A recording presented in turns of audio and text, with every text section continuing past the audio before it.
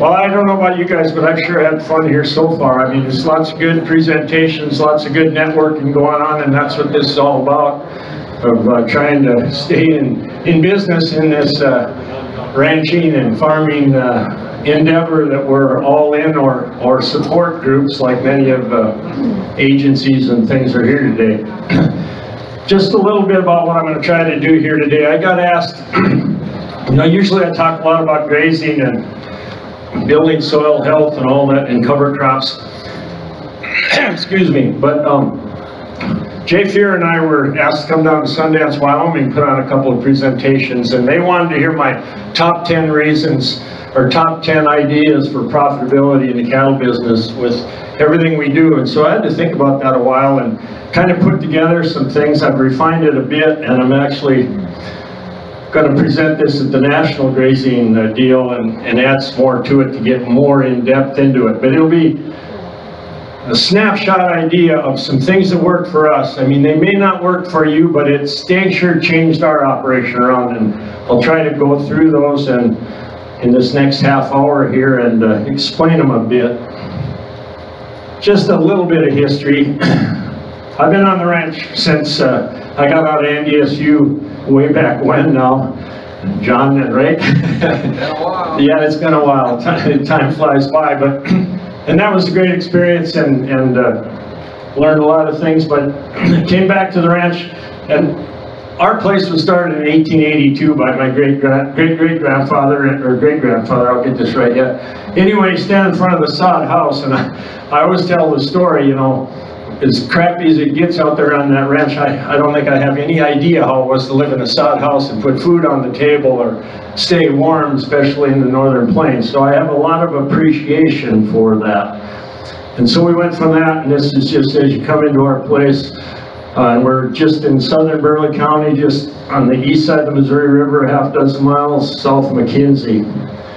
And this is our family, and we're a little bit odd, I suppose. My wife Renee's there, and I don't know if it was Jed or Jed's wife or somebody here this morning said top 10, or I think it was actually Deanna, top 10 reasons that we're successful on our ranch, and one of them should have been my wife, and it's the truth. But I said, she's already got a big head, I don't want to tell her anymore.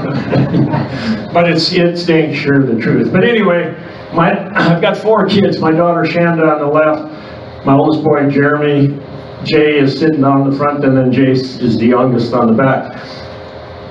But most places don't have all 4 of your kids go off to college across the United States, work somewhere, and then want to come home to the ranch. And I'm excited as heck by it all, but man, it creates some issues. How do you fit them in, and how do you make it work? And we've had to do some things to change that. But, you know, and they think I don't appreciate them enough, but I'm so darn proud of what they've done, and the energy and the excitement that they brought, and it reinvigorated me. Or, and if any of you were at the Savory tour, you know, Savory was talking up in front, and I was standing next to him, and he says to me, man, I really admire that your kids all came back. And I said, yeah, you know, if they wouldn't have, I'd probably be laying on the beach in the Caribbean drinking whiskey. And he said, not a bad plan. And that's true, it's not, but it did reinvigorate me, and it's fun, and I don't have a lot of time to spend talking about them, and those of you who know me know I can tell lots of stories on them that are fun. But okay, we'll get right into it. And my number 1 top 10 of profitability is holistic management.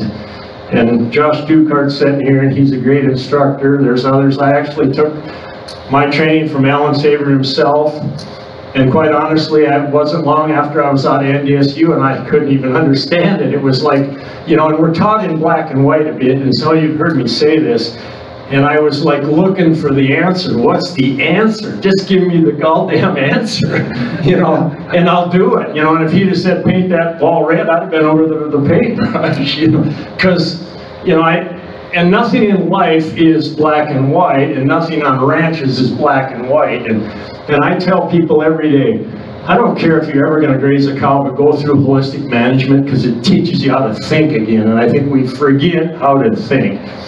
And one of the, sorry about that, this happens to be Savory's tour last year on our place, and Alan's up there giving me advice. And again, those of you guys are laughing, and Ken Miller understands this, Bonnie, you do as well.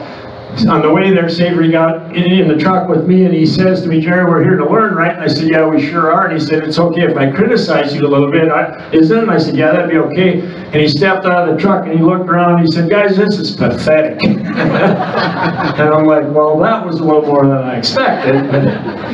But then he qualified it about, he's come a long way, but he could go so much faster, and I should have been helping him more. And he took the blame, and we had a great day and a lot of fun. But one point I'd like to make on holistic management, I don't have time to stand here and harp on all the greatness of it, but one of the principles that's been huge for us, and it was try to get rid of those depreciable assets as much as we can and put our dollars into land or appreciable things or cattle that can make you money. And so we completely changed our operation from owning a lot of farming type equipment to not owning much. Now I'm not dumb enough to know you've got to have some things, and so we try to, the things we try to have good stuff.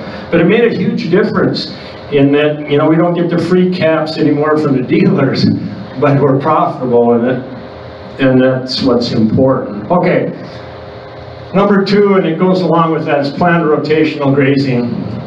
I've always called it intensive grazing. Savory said that's a bad term, so I'm trying to change. I don't care what you call it, and that was my point to Savory. I don't really care if we get the term right, I just want to do it right.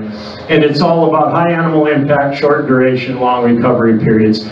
We've seen tremendous progress in our natural resources on the land, tremendous improvement in the wildlife on the land, and our profitability has went up because we can run 2 or 3 times the cattle that we used to.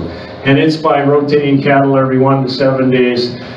And then it's mimicking what the bison did 200 years ago, or 100 years ago, I should say, when they went through with a couple 100,000 head and kind of annihilated the land, but they didn't come back for a year or 2.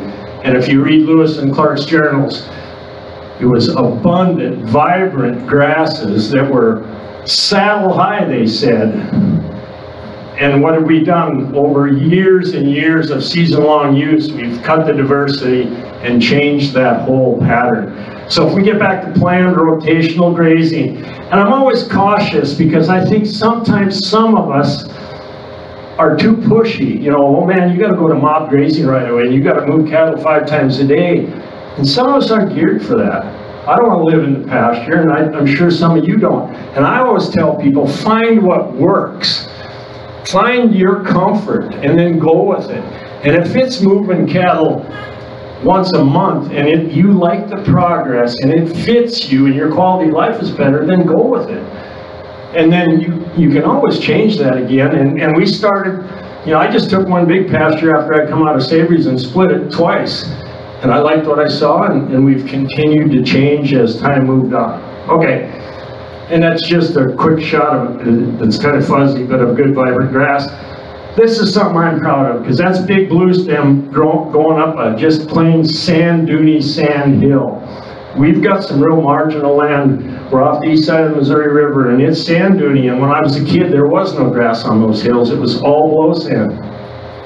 But run a large number of cattle, short duration, and all of a sudden the diversity, and I get people all the time, how'd you plant that? Well, it wasn't planted, that seed bed was there, and I never saw big blue stem out there, and it's covering those sand hills now, and now there's more diversity coming in. So you can really change that whole mix and bring that diversity back, but it's, again, short duration, high density, large numbers, and then long rest and recovery periods. This is just a shot of opportunities to do something different. And we took old brome grass pasture that wasn't productive, and we went in there and we seeded sizer milk vetch into it. If you're not familiar with that, it's a non-bloating legume, and it gives us opportunity in the springtime when our native isn't quite ready to go on some grass that's high productive. And it's really made a difference, and I'm really impressed with this stuff. Now what we did, because it wasn't spread over the whole pasture, but we ran 900 pair in this pasture when it had seed heads, and we ate it to the ground.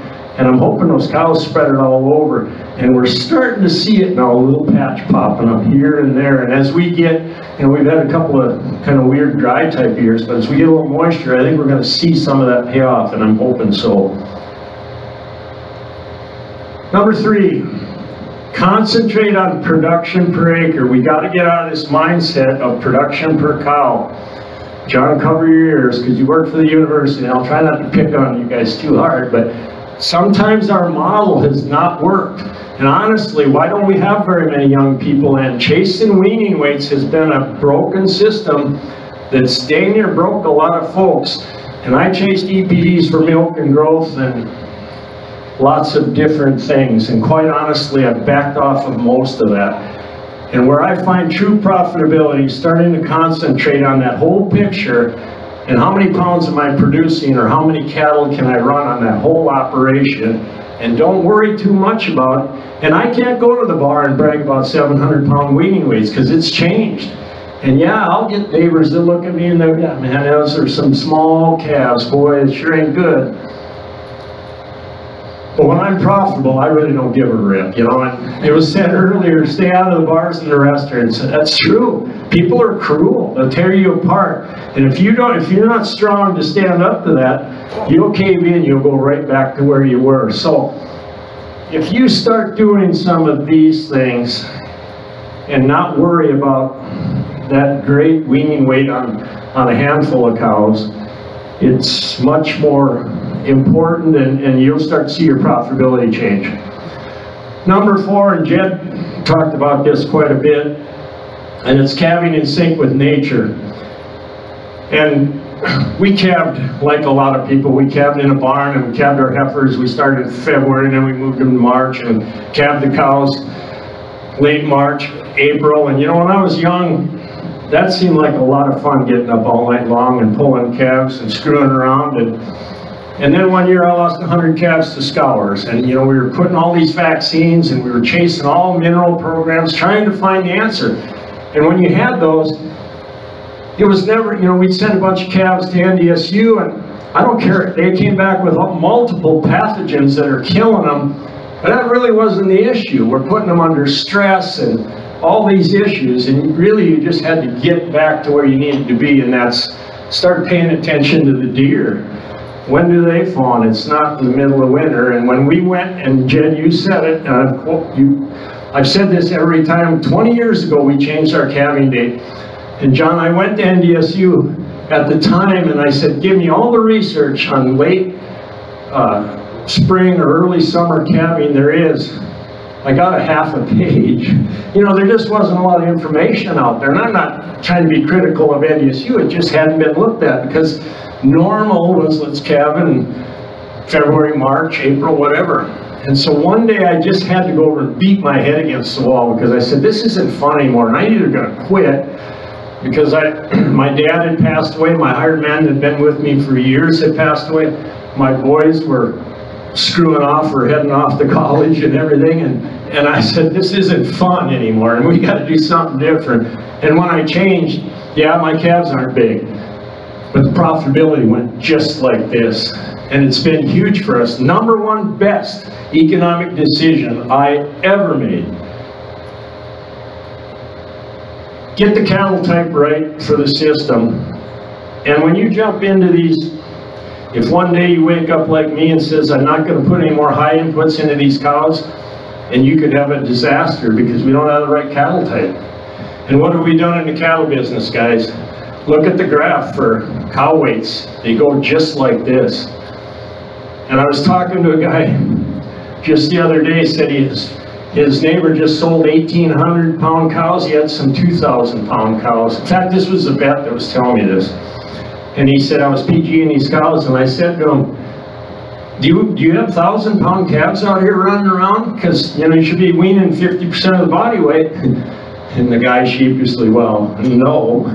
So why are you keeping them around? You know, and he said, I wasn't trying to be critical, but, and again, I'm never going to stand up here and tell you what kind of cows to have, and if you can do it with 2,000 pound cows, I'm going to go, God bless you, and I'm curious how it works. They don't work on my place. I want 1,100 pound cows. I still have some that are too big. Those cows work, and they work for making the most pounds per acre and trying to get the most cows bred and work in this system. My only thing is pay attention to your cow type. Because if you go to this, we've bred the grassability out of the cattle. And I've custom grazed a lot of yearlings for guys. And I kind of got myself back into grazing more pairs because the expectation is too high. These cattle shouldn't go to grass. They're not made to go to grass. They're made to go to the feedlot. And then they want 3 pounds a gain on grass for them. You can't do it. And then they're mad at you. And give me some moderate framed, decent cattle that are made to go to grass, and we'll do a good job with them. But that's an issue we have in the cattle industry. I don't see that changing too fast, and trying to find those right kind of cattle to go buy them is really a challenge. You almost got to raise them because there's not many of them out there. All right. Utilize low maintenance bulls with calving ease and longevity. I told you I selected for all these EPD growth and milk traits for years and actually really screwed my whole cow herd up, in my opinion. These kind of bulls are not that easy to find, but there are getting to be more and more of them out there. And you can grow your own, and we've tried some of that, and I'm never very proud of the ones I raise. And maybe they're right. Johann Zietzman was mentioned here. Johann spent a few hours at my place, and so I'll make somebody mad here, and that's not my intent. I'm just trying to say some things to get you thinking. But Johann said, go to a bull sale, pick out your top bull sale place, go to them, and then when you're looking through the yard, ask them, what's your poorest bull in the sale? And he said, buy that one, because you're going to get where you need to get quicker than if you bought anything else in that sale. And I'm not saying he's right or wrong, and he was trying to make a point is we've over-perfected these on traits that they don't work in the grass system anymore. And so trying to find these kind of bulls with calving ease and longevity we haven't selected for. I'm more and more convinced real profitability is in those cows that are 10, 12, or 15 years old. And yet we don't have many of those. In this cattle industry, we've got almost like the dairy industry where we're turning them over too fast, and that's where the profitability left us too. So you got to look for those, and they're out there, but and I wouldn't tell you that every bull on my place is what it needs to be yet, but we've got a lot of them that are, and I think we're moving in the right direction.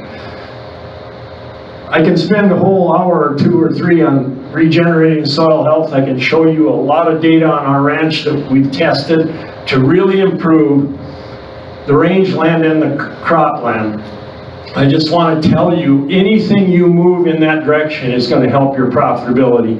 It's hard to measure right away, but over the long term, you're going to start to bring that resource back. You're going to start to cut your inputs, and we've proven it on our ranch where we can have 20 species cover crop, keep our 4 crop types in our rotation, use planned grazing, and then come back with cash crops on that and not utilize any fertilizer on there because we've got the biology working and we're growing our own inputs and not having to put them in.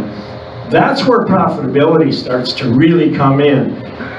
And then I always say, is building soil health worth $1 an acre, or is it 1,000? We haven't quantified it very well, but I would tell you, I think it's closer to the higher end than the lower end. And as we get to quantify that, and if we're truly into trying to protect our resource, that's where we need to be. Now, there's a lot of agriculture that hasn't bought into this yet. You're here because you're buying in, or you're at least questioning, and you're asking, what can we do different? But a lot of mainstream agriculture, and they're my friends, don't get this wrong, I'm not trying to criticize anybody. They're just trying to make ends meet and do what they think's right. But they're into high input, high return with small margin. But I think long term, this is going to become a big deal as we get more and more pressure from the consuming public. And I can talk about that a little bit later because we bring a lot of people to the ranch. But okay, number 8, utilize no-till. You know, we've been no-tilling for over 20 some years now. I don't know why it took me so long to figure that out. When I sat on as the chairman of the State Board of Ag Research, no-till was just kind of, it had been around, but it was just being talked about quite a bit at NDSU and research, and I'm like, I don't get the buzz. I was a skeptic, I guess, and when I finally did it, I'm like, my God, how could I be so stupid? You know, in our marginal soils, it's made huge difference for us in limiting the runoff and improving the infiltration. We just don't run water down the hill anymore. And the bigger thing is evaporation.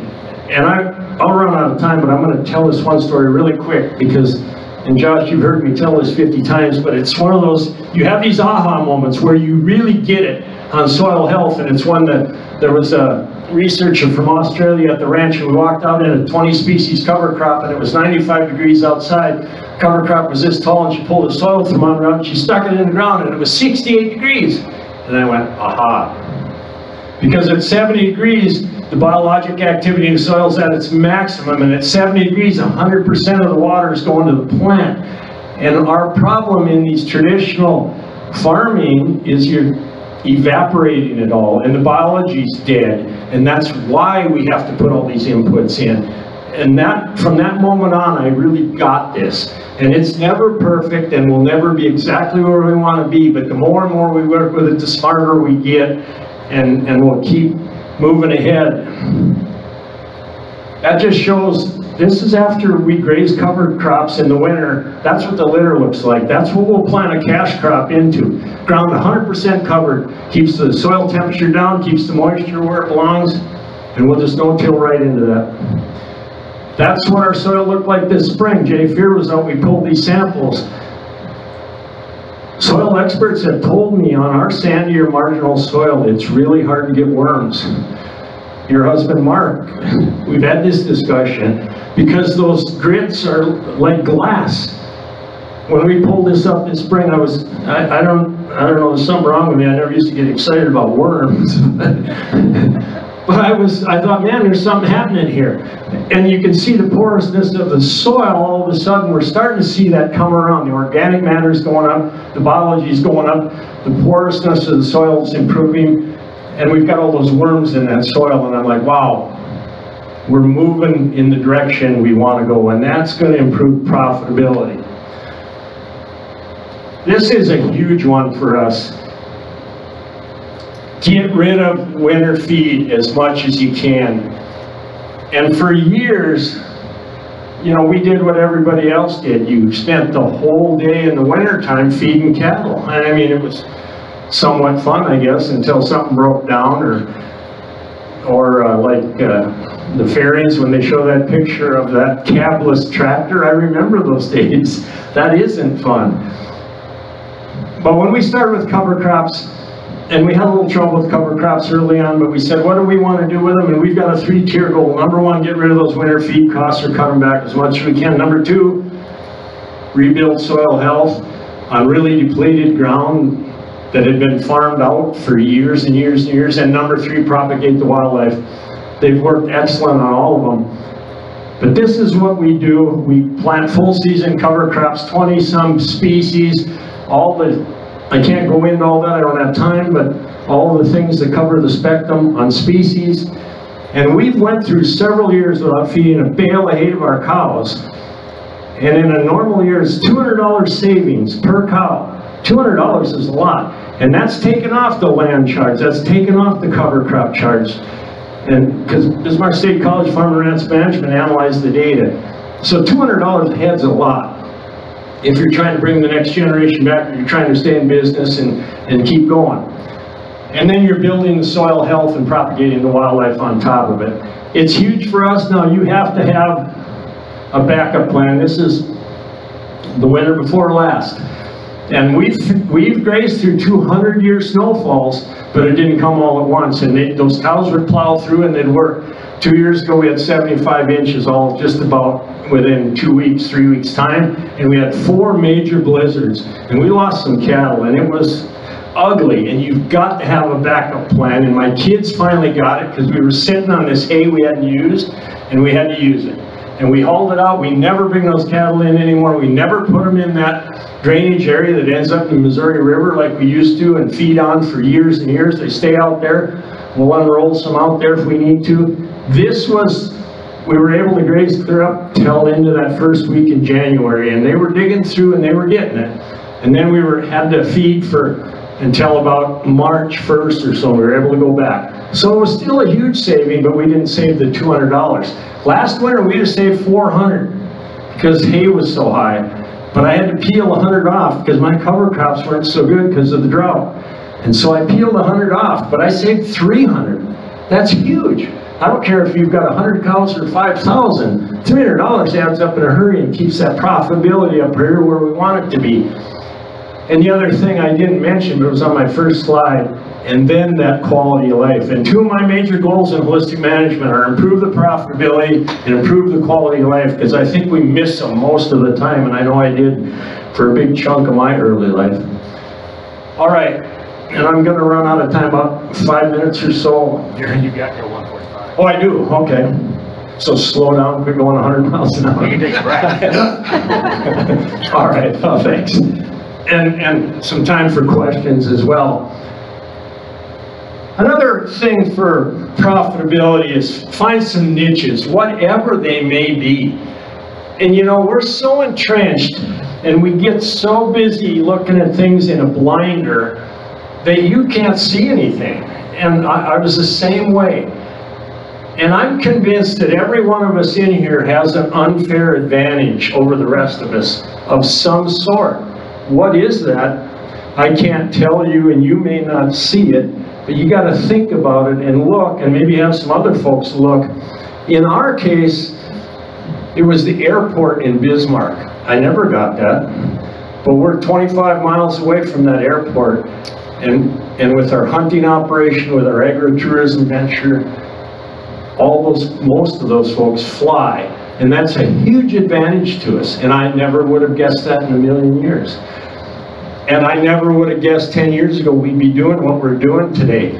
But it's caused my kids to be involved in our profitability to go just like this. So my challenge to you is look for where the niche might be. And I'm a real optimist on agriculture. I don't think we've ever had so much opportunity and potential. Now saying that, there's a tremendous amount of risk, and it's not simple. You know, Mother Nature's a pain in the hind end. Government agencies and regulations and all those things are a pain. The whole political system that drives you crazy, and you know, the urban outreach, all those things. But I think there's so many niches that we can fit into and find. This is our Grand Lodge and Rolling Plains Adventures. My oldest boy, when he came back from NDSU, we established that. And we're swamped right now with hunters, but you meet a lot of great people, and the fun of it for me is I get to hear all their things about beef industry and consumers and their perceptions, and so it really drives me. Just a quick shot of a pheasant hunt, and you know, pheasants are down, but we plant a lot of cover crops and a lot of food plots. Pheasants are good on our place, and I'm not trying to brag, but we work hard to make sure our wildlife populations stay good. This is when Jay came back, Jay was the rebel. He's the one that didn't go to a land grant. He went to Arizona State, the #1 party school in the nation, they told me, according to Playboy, and Josh told me that. I never looked at that book, but Josh told me about that. Anyway, when Jay came back, he worked for Anheuser-Busch and had it made, and he said, we already had 5 lodges on the ranch, and we had this infrastructure, and he said, I think we can go into agritourism and bring corporate events and other things into the ranch and spread a positive image on agriculture, because not enough people are talking about it. And so he talked me out of this barn, which it took him a while, because I didn't want to lose it, and yet I finally said, I can't stand in the way of progress. And if these younger kids want to be a part of this, I just can't stand in their way. And so the old part's on that end, this is the newer part. This was actually the Savory event out there. And so we get an opportunity to talk to lots of people about lots of stuff.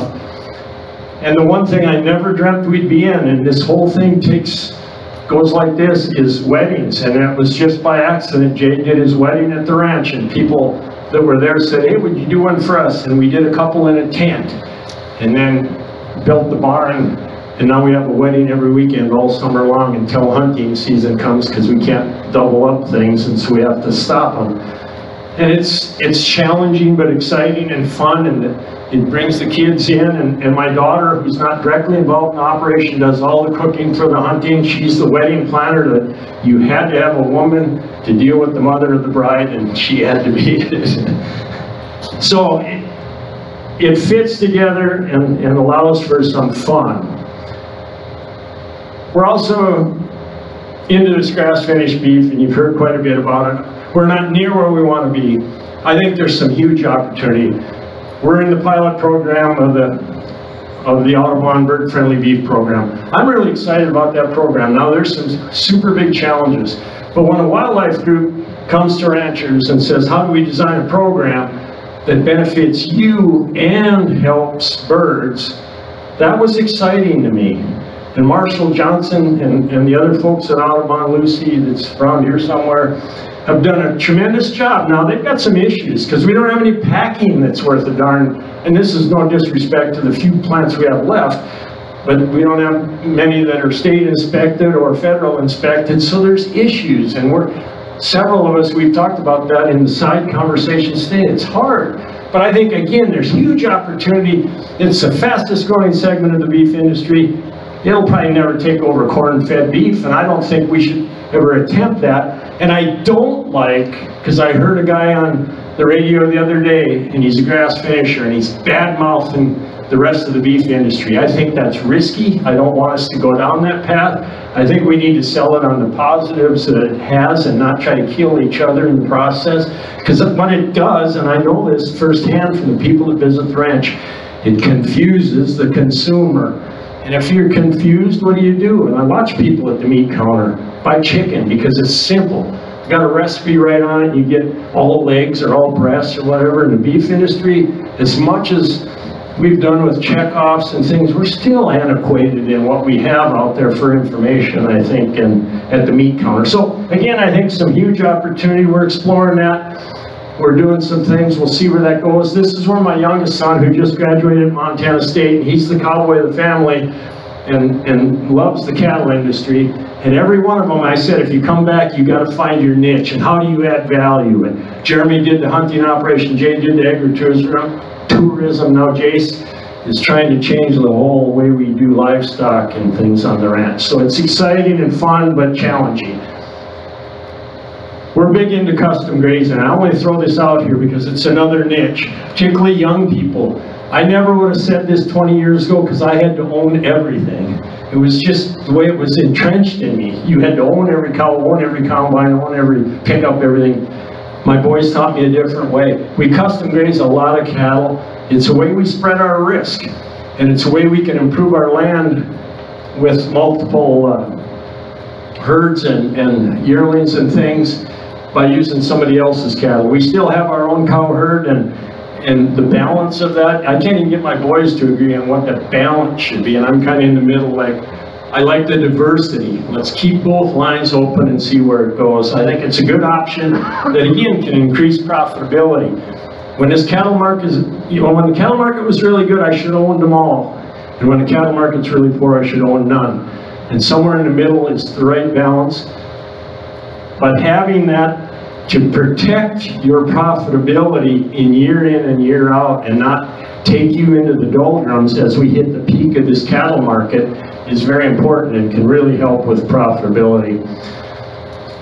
We're doing some experimenting with multi-species. I've been around the country speaking a lot. Dr. Teague in Texas told me at a seminar you could run 6 sheep for every cow with no detrimental effects. I'm like, man, that's a lot of sheep. And Texas is different than North Dakota in that I think there's more brush and things. But, you know, John, you probably have a number better than I do, but even if it's 1 or 2, that could be a huge income stream. And for me, the bigger part of this is improving the rangeland. I've proven to myself I can take the selectivity out of these cattle with intensive grazing, but I'll take their performance away if I'm not careful, and I've done that. And so I have to be careful.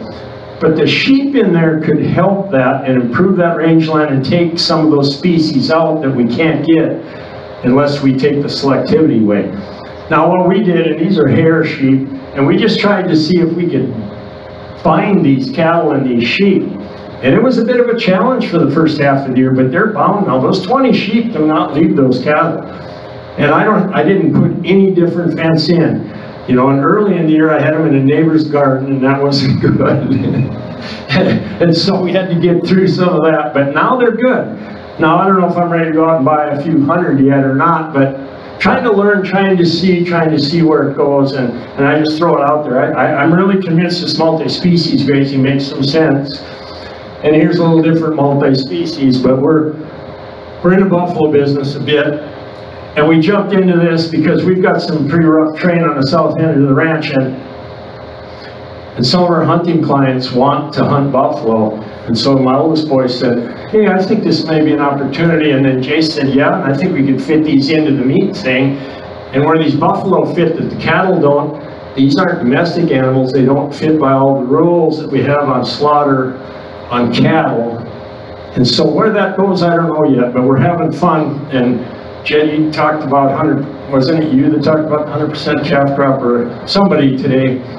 That's the first time I ever had 100% was these buffalo, and I never looked at them. So I'm like, hey, this ain't all bad. So, you know, if that's the answer or not, and I'm just throwing these out, just ideas, just thoughts, and it's more about find your niche, find your thing, find what might work, find what is exciting and brings profitability to your ranch. And we're constantly looking at that, and that's the fun of three really invigorated boys that are constantly thinking, and I'm sometimes like, oh my, I'm running out of energy here, but it reinvigorated in me and made it fun again. And my last thing as I wrap this up is, and I think we miss this, have fun. I watch too many people that just aren't having fun, and believe me, I'm old enough to go through the 80s, and the guys that I admired the most, you know, none of them are with us, and they didn't die, they went broke. And I was telling John Lee Neza earlier, Chad, that, you know, I thought it was cool back then if you had 10 Steigers lined up in a shop. I thought, man, that guy's really got made. But them guys ain't here, you know. And I'm not trying to be disrespectful. And I don't want to see anybody go down that path. We don't have enough producers. We're struggling with young people in the business. Let's be smarter, but let's have fun with it. I watch too many guys, friends of mine that are my neighbors, the next quarter comes up for rent or sale and they grab it because that's what they should do, and then they bitch about it the whole time. I hate what I do. I hate this. I'm calving in February.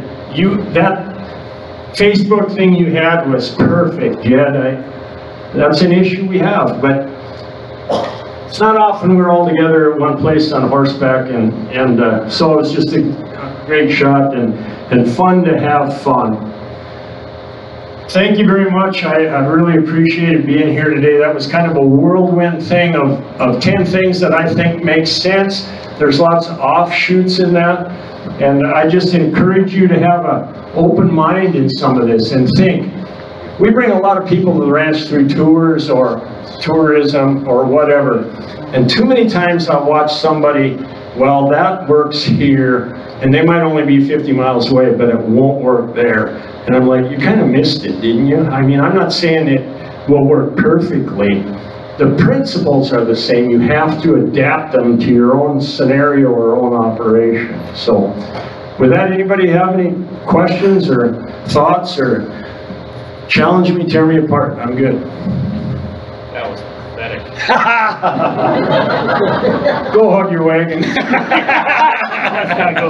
That's an inside joke, guys. A few of you get it. Jerry. Yes, sir. The grass-fed thing, after listening to our Right? talk, I went, you know, that's going to get some traction, but out here with the processing, Yep. how do we get a little more traction? Well, it's a challenge, John, and this processing thing I don't have figured out. You know, we've got the new little plant Schweitzers down there, great people. I love these people to death, and they're state inspected, but only on the slaughter end. and it caught some of us off guard. I didn't even know you could do that until I found out we had some beef processed and I couldn't sell it because it's not state inspected on the packaging side. And I didn't even know you could split that. You maybe did, but... Are you thinking of online mail meat, or how do we access the consumer over here? Is there some channels that right. are opening up? Or? Well, I think all of those. In our case, we put 10,000 people through our ranch last year, through events and through hunting and through... They all want to buy beef off that ranch, and I can't give it to them, and that's a shame, isn't it? And so how do I do that? And that's what intrigued me, and that's not the only market. I do think we've got to go online. And in my case, I'm convinced the beef has to be decent, but I don't think that's really what sells it.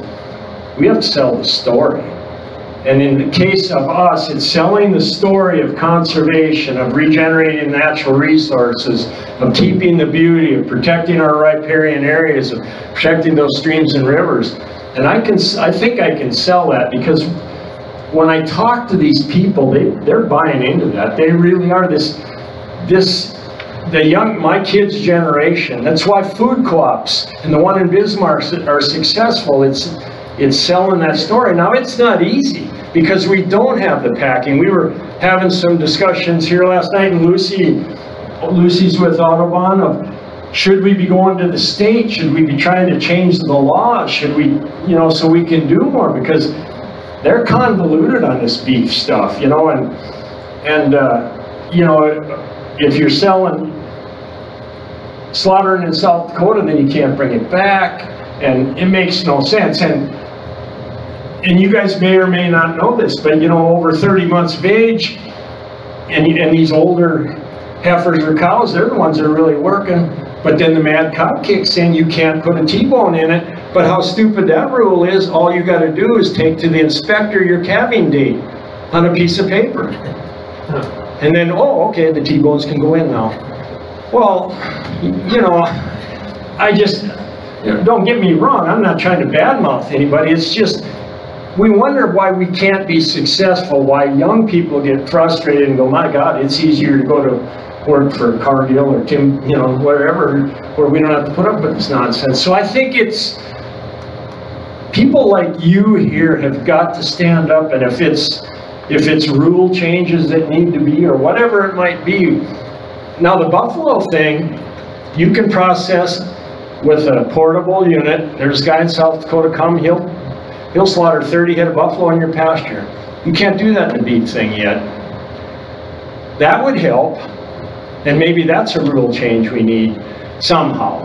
Again, I think there's tremendous opportunity for niches, and maybe it's just growing beef for some medicinal type thing, and maybe, John, it's just you as a producer, or you as a producer, and it's a small deal, but you work this out. But we've got to get through some of these challenges. There's some guys that are selling to markets and things, but gosh, they're hauling their cattle a long way. They're trying to make it work, and I think some are. So no easy answers. I mean, I'm kind of looking to the big guys in the extension to figure this all out for us. Might be late for the game. Other questions? Thoughts?